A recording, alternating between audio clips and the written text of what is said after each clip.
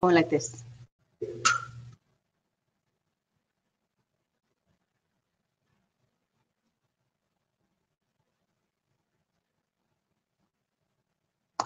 Hello, good afternoon to everybody.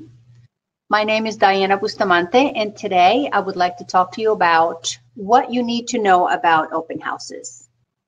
In the past 30 years that I've been in this business, there have been a lot of open houses I have done. I have done some that were very successful with over 100 people in them. I've also had some that were not so successful, and I sat there all by myself. However, we have to realize in this business that everything we do is for a reason. And sometimes not everything works when we expect it to work. So let's talk about what we need to know about open houses. There are words in the real estate business that make some people happy. The word open house makes some buyers happy. And why is that? Well, it means they can just go to a property without anybody, take a look around, hopefully not be harassed by anybody, decide whether they like the house or not. And even if they're not qualified, they can still take a look at the property. So let's take a look at what we need to know about why we want to do open houses. As real estate agents, one of the reasons we want to do an open house is to meet a buyer who might be interested in that home that we have open. It doesn't happen every day, and that's the reality, that somebody walks into the open house and says, I want to buy this house. But every once in a while, it does happen. It's like playing the lottery. You don't know when will be your lucky day. So there are times when somebody walks into the open house and absolutely loves it and says, you know what, I want to buy this house. And that is a great reason to spend a couple of hours having the house open and getting to meet people. Another reason for doing an open house is that maybe people walking in the door are not interested in that particular property. But if you are good at turning them into a buyer for you, you may be able to have other properties available in that same neighborhood or in other neighborhoods. So being able to convert someone that is not working with an agent who just came to check out an open house, and you having the opportunity to offer your services and turning them into a buyer can give you that buyer for another property. So that is also another way that you can get into a relationship with someone. Talking about a little bit about those buyers that are looking at properties, according to the NAR profile of home buyers, 44% of recent buyers, the first step for them was to look online at properties for sale. So if we're going to have a property open and we promote it online, that can give us an opportunity to reach those buyers that are looking online. And like I said before, they want to just take a quick look and see if the property meets their needs. Typically, buyers that start looking online will search for 10 weeks and look at about 9 homes before they actually become serious about buying. And 89% of those buyers who looked online eventually purchased their home through an agent or a broker. So there's your first opportunity to get in front of those buyers before they meet somebody else. The NAR profile of home buyers from 2016 said that 50% of buyers look at open houses as a way to get information. And where you are, they come to you and there's an opportunity to meet them. The third reason to have an open house is to meet a future seller. Because sometimes sellers, potential sellers or future sellers, start also doing their research ahead of time before they are ready to sell. If the property is located in their neighborhood, and you have invited them or they feel comfortable stopping at your open house, that gives you an opportunity to meet them before they actually have an interview with another agent. If you make a good impression, that is a great opportunity to have a future listing. So you have to conduct yourself in that open house in a way that makes those people want to work with you when they are ready. Reasons for having open houses. It's actually a very low-cost opportunity to meet people. Our job in this business is to be in front of as many people as possible, to shake people's hands, to get into relationship with them. And when you're having an open house, people actually come to you. It gives you great exposure for your business.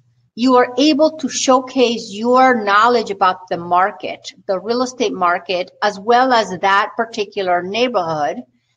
And it gives you the opportunity to showcase that particular property and also gain experience in the process. Another great reason for having an open house is that you're able to build your database with all those new relationships you're establishing. And that database can help you in the future when you stay in touch with people that you've met. Obviously, the open house services the listing because you're actually promoting that property to potential buyers, and it gives that property exposure. Exposure is what makes a happy seller. The reason they list with us is because we have ways of exposing their property and their listing to potential buyers. And it helps you differentiate yourself from other agents. According to a recent survey, between 25 to 50% of people who come to open houses will turn into a transaction in the future. Your job is to make sure you provide the service they are looking for so that when they are ready to buy, they think of you. There are some drawbacks to doing an open house.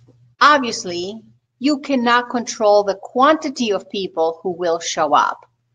Sometimes you get so many people that it's hard. It's hard to control a few dozen people that come to the open house. The last open house I had a couple of weeks ago, it was like a revolving door.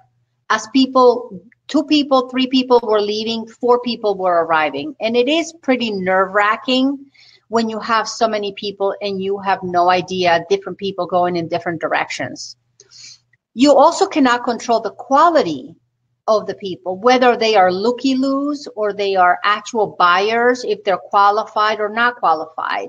They might be nosy neighbors or just people who have nothing to do on a weekend and come into your open house.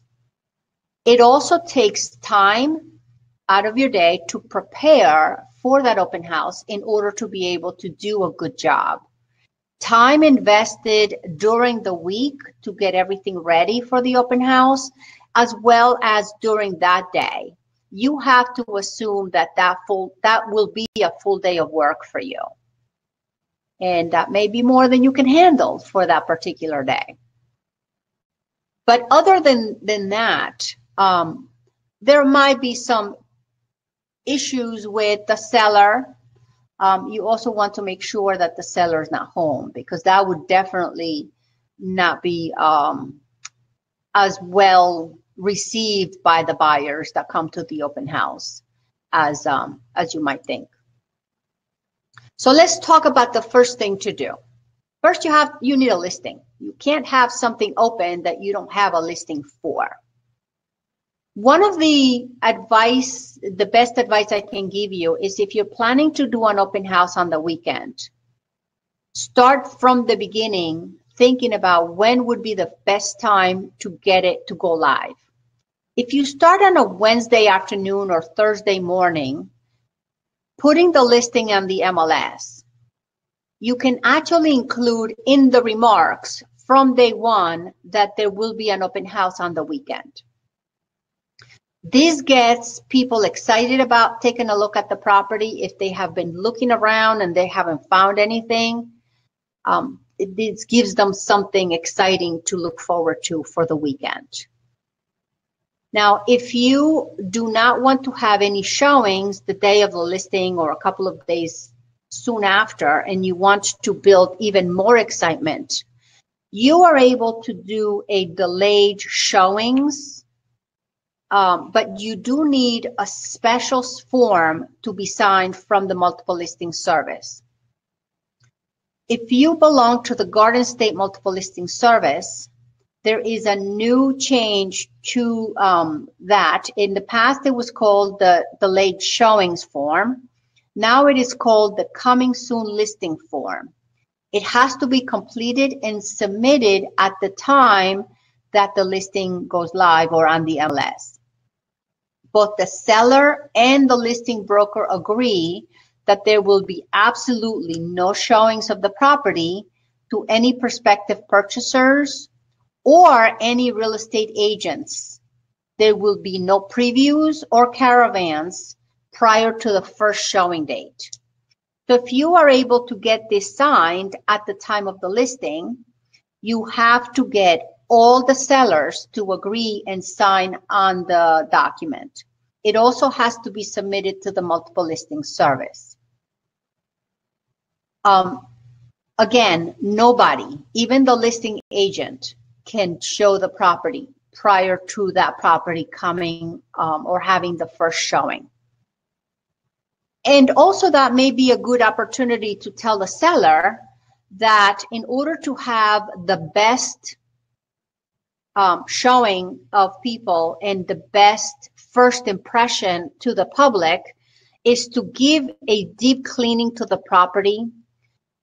Staging may be necessary, professional photography, some brochures may need to be printed, get ready with your advertising, virtual tours.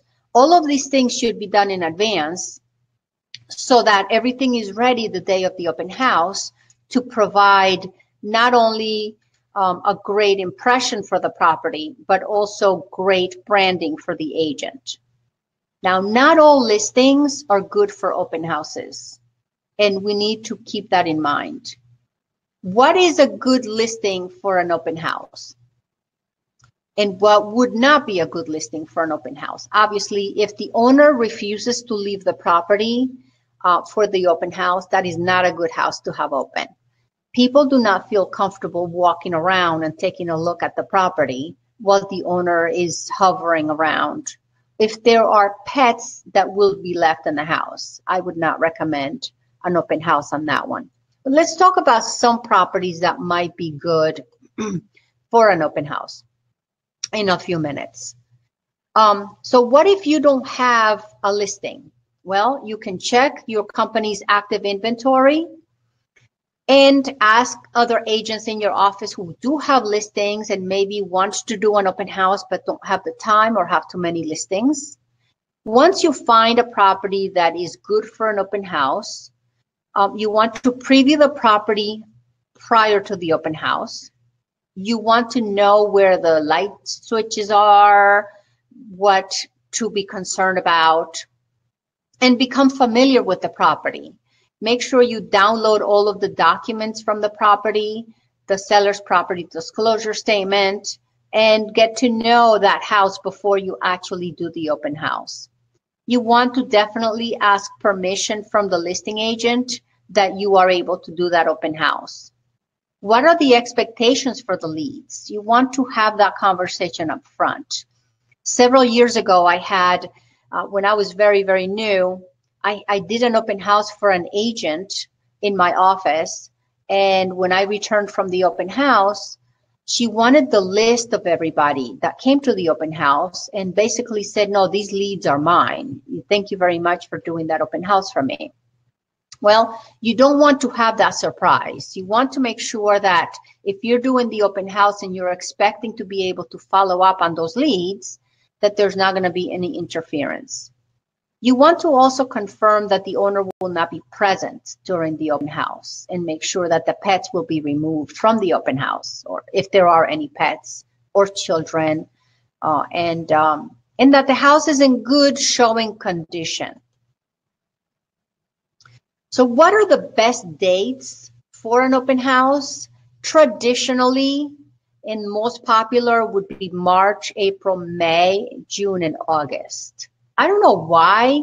I found this information on the National Association of Realtors websites, and everybody recommended these dates. Now, the least popular are December and January. However, I can tell you that this past December and January, we have had some open houses that turned out to be very, very, very well attended. So you have to try what is best for you. Obviously, from March to June, it is between the spring and beginning of summer market. So there are a lot of properties that come on the market, and people do come out a lot more.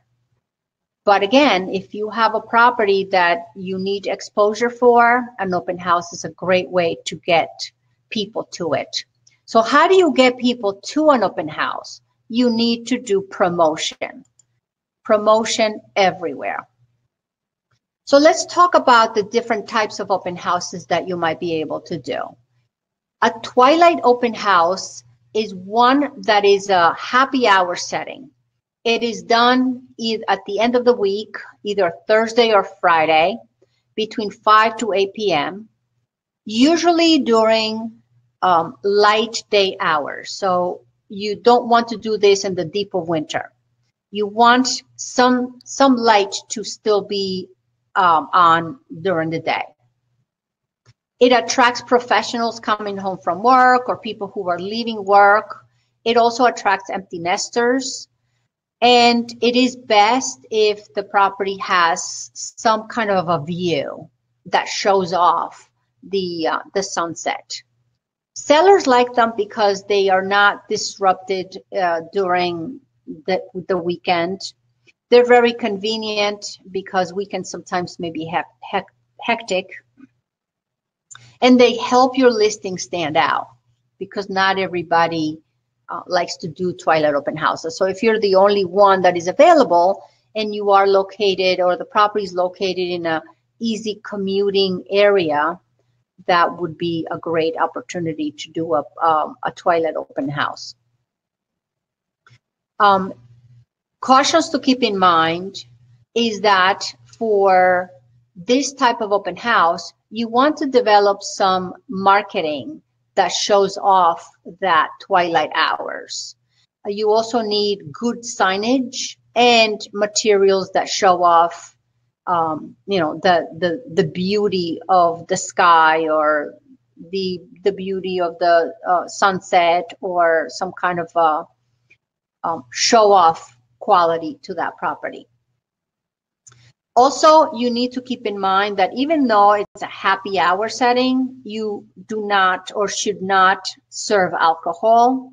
There are liabilities to the seller and also for the salesperson and the real estate brokerage.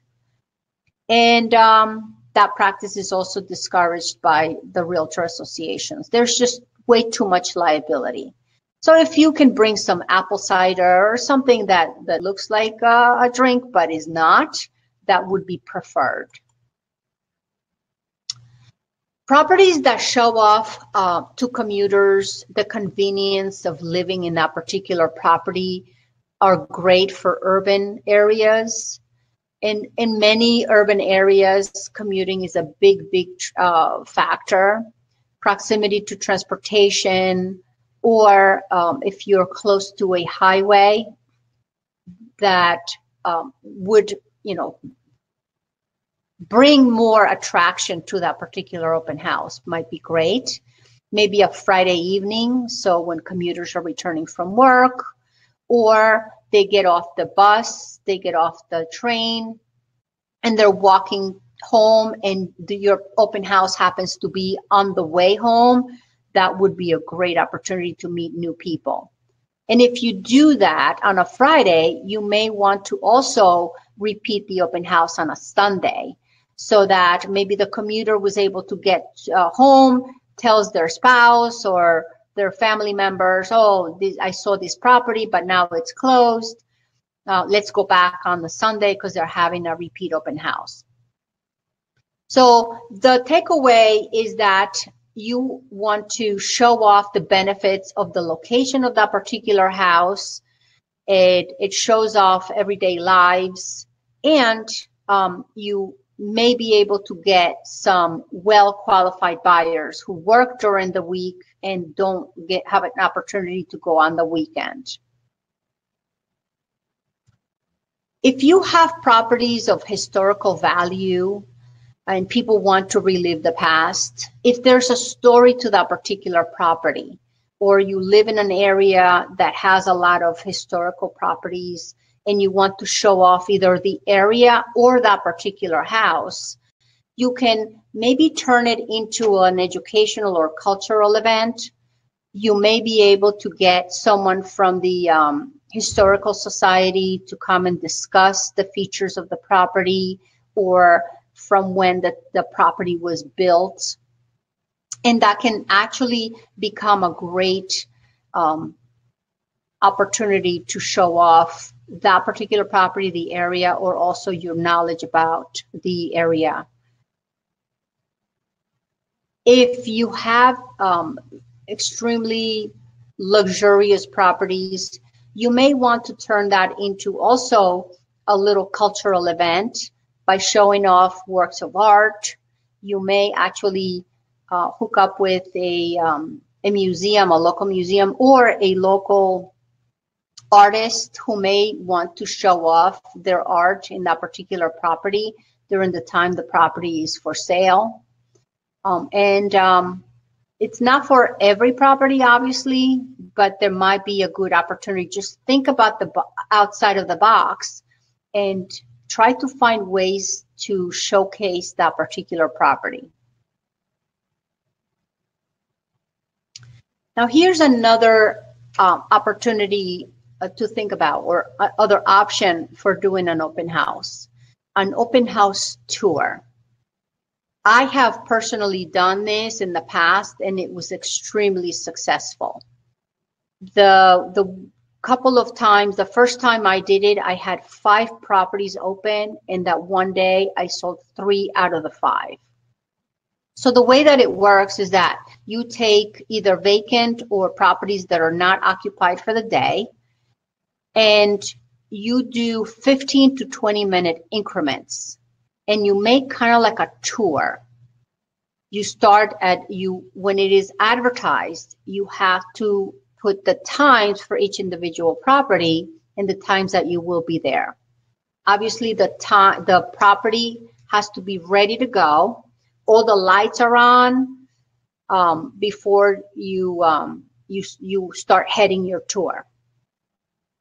You can choose from 3 to 5 houses, and they should be in close proximity to each other. You don't want to be driving 20 minutes from one house to the next. You want to make it so that it's like, just a few minute car ride, or even walking distance. If you have 2 or 3 properties on the same block or in the same neighborhood around the block from each other, those would be great opportunities for doing this type of house tours. So you have a designated time to meet after the open house, and after everybody has had a chance to take a look at the properties, you can designate a specific time in your office for people who are interested in making an offer. If somebody missed it, you can arrange for one of your agents in the office or a colleague to meet people at those particular properties to give them the opportunity to see it. By limiting the amount of time at each house, it builds interest, momentum, and great excitement. So Again, this is only good if you have a few properties close to each other. For preparation before the open house, you want to make sure you have enough signs in order to direct people in the correct way to your open house. You can use balloons or ribbons to make your open house signs stand out. And you want to use as many signs as the law in that particular area allows. There are many towns, and you have to check with each town what towns do not allow for open houses. If they are allowed, go for it and put out as many open house signs as possible. But if there are limitations, you do not want the law against you. You do not want to lose your signs or possibly get a ticket. So please check with the town where the open house will be held to make sure you are allowed to put directional signs out on public streets. You can use a mix of branded and specialty signs. You can advertise a theme if you do have one. You can also have some giveaways, fresh coffee, or maybe local bakery treats, ice cream in the summer, a list of foreclosures in the area, or some other giveaways. You also can piggyback on other people's open houses. So if you know that there are other real estate companies or agents that are doing open houses in that particular area, you can actually add your open house last minute because you know that they've advertised their open house and they will definitely have activity, and you can basically get some of their potential activity coming over to also check out your property. You want to start early, as early as possible. I usually put my signs out the day of around 7 a.m., giving people the opportunity to take a look as they're driving around their day, doing their chores, or going to wherever they're going. But they see that the open house will be happening, and you want to put an open house rider on the property. So if somebody at 7:30 in the morning is driving by following your directions, they don't go knocking on people's doors at 7 o'clock in the morning. But if you have put a open house rider on the sign at the property, instructing them what is the specific day and time that the open house will be happening, they will be able to know what time, and they'll be able to come back to the open house later. Talking about invitations, you can invite the neighbors. Do not be afraid of meeting the neighbors. You can give them a private showing, a sneak peek ahead of time, or you can put door hangers, giving them an opportunity to come ahead of time. I, in the past, have done a private showing to neighbors between 12 and 1, and then the public comes up from 1 o'clock until 3. So this gives you a great opportunity to meet neighbors, and they're not going to be competing with the actual potential buyers at the time that the open house starts. You can also send invitations to current buyers and to listing agents who have homes in that same area, because maybe they have somebody they may send over to you.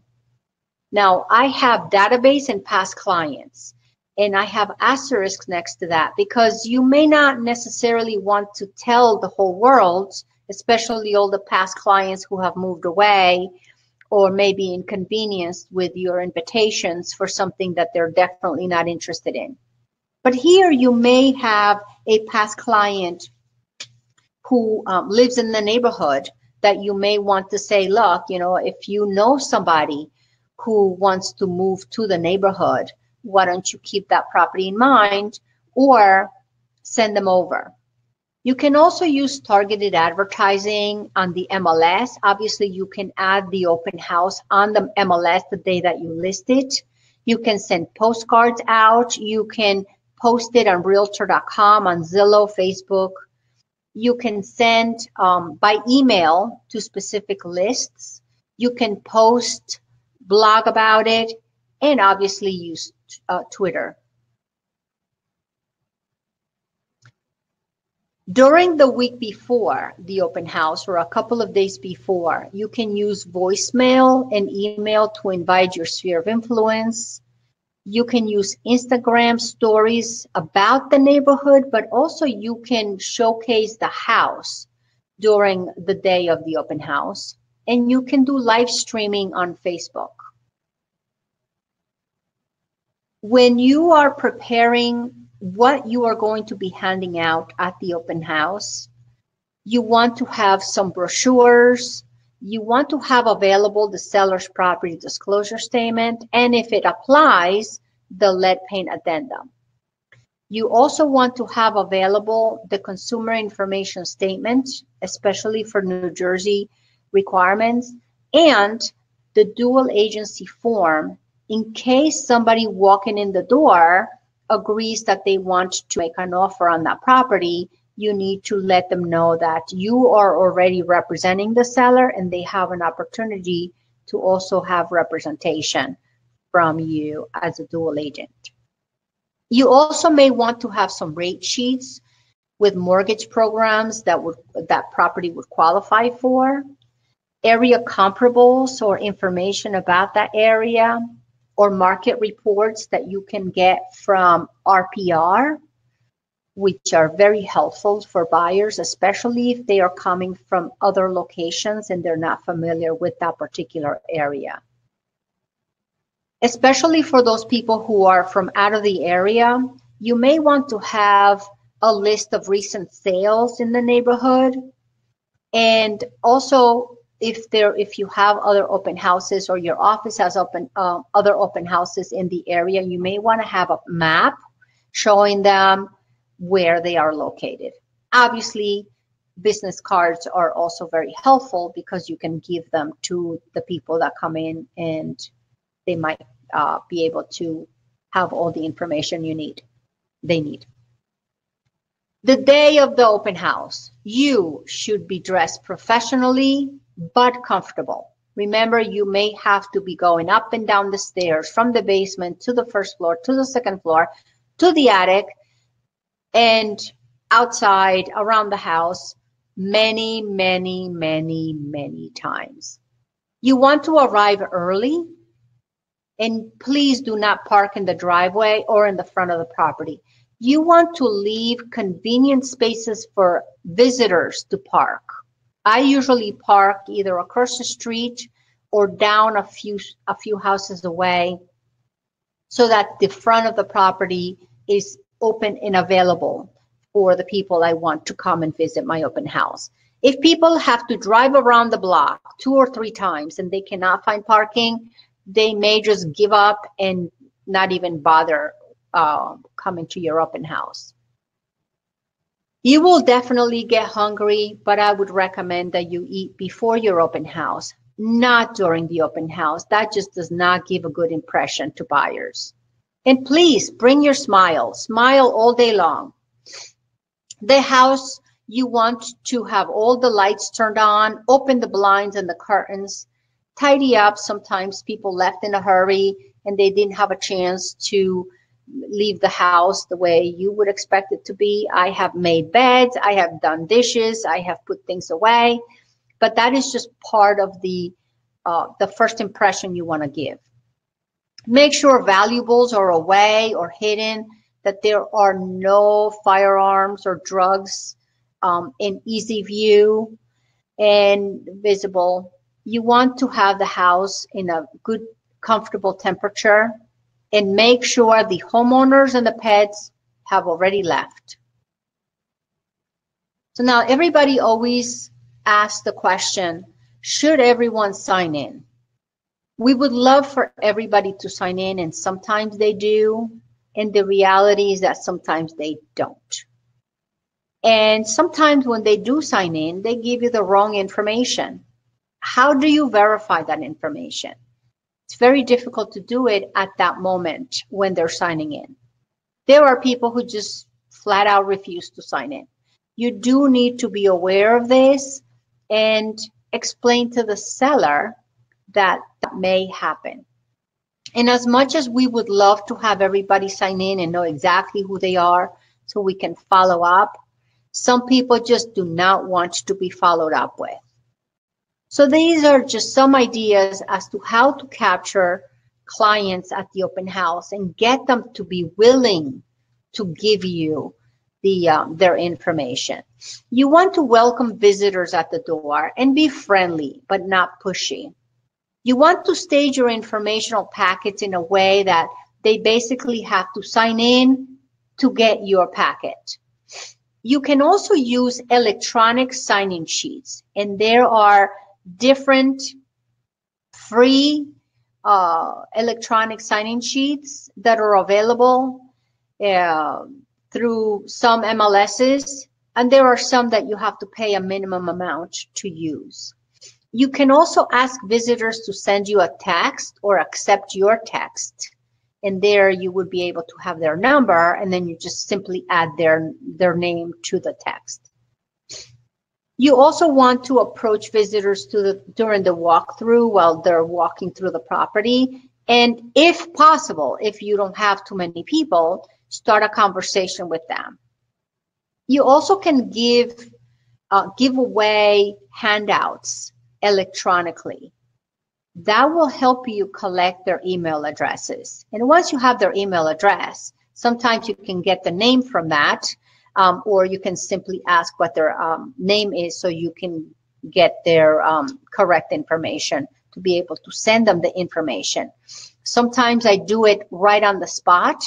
If there are things of interest that you have set out on the table and you only have one copy, you can say, I have these available in electronic form and I can send it to you right now. Just give me your email address and I will send it to you right now. So those are quick ways that you can capture their information, but the information has to be that you are offering to them has to be appealing to them. Also in the preparation, you may want to display some features, special features with signs that you post around the property. For example, look down, hardwood floors, if there's a fireplace or there's a walk-in closet. It helps to distinguish your listing and make things obvious that may not be obvious to the average person. In the kitchen, for example, the cabinets may be pull-out cabinets. You may want to highlight that on a sign, and when they open the cabinet door, it shows what they can do in that cabinet. The objective of an open house or your goal is to schedule an appointment after the open house and that they give you the opportunity to follow up with them. Maybe not for the same day, but for after the open house to be able to show them other properties that are available in that particular neighborhood. What else can you do in an open house? Well, you can team up with other agents from your office to do open houses, or team up with competitors. If there are other agents, regardless from what company they are, that have listings in that same neighborhood, you can team up with them and have a great event where everybody has open houses, and you can actually create a lot more activity. You can also share in the advertising costs in the local paper or magazines, invitations. You may offer some food or some events or some giveaways. You do want to be aware of safety issues, and the National Association of Realtors has a safety kit that anybody can download who is a member from the Realtor, nar.realtor.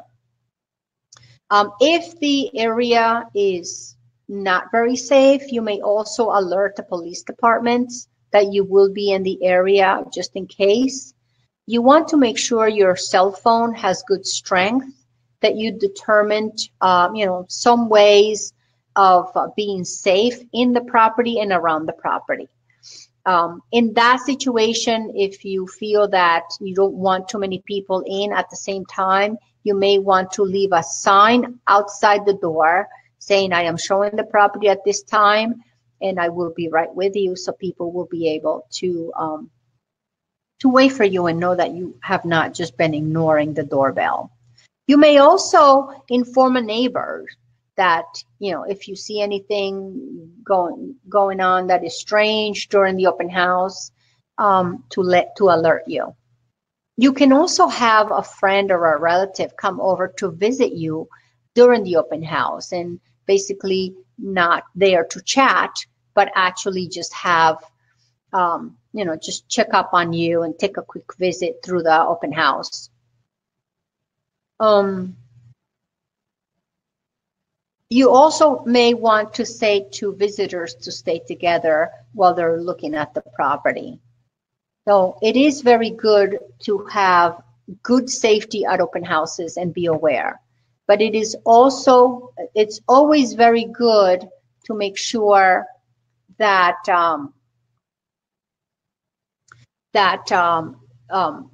you keep safety in mind for yourself as well as for the property. And not everything will work all of the time, but everything works some of the times. So don't give up on doing open houses just because some people don't like them. Do your own thing and make sure that you do an open house in the best way possible, that you provide a great feedback to the homeowner. And the more you do, the more you will get. That is for sure. I see that some of you have made some comments, and it is great to collaborate with other agents doing open houses. And it works great because everybody gets something out of it. And you actually are able to share and send people to the other open houses. And you know that when you're collaborating with other people, they will be more inclined to collaborate with you. I thank you so much for coming to this webinar today. And if you have any questions at all about what I discussed in this webinar today, or in any other webinar, please don't hesitate to reach out to me at my email address, dianabustamante@realtyexecutives.com. I hope this has been informative, and you have a wonderful Friday. Goodbye.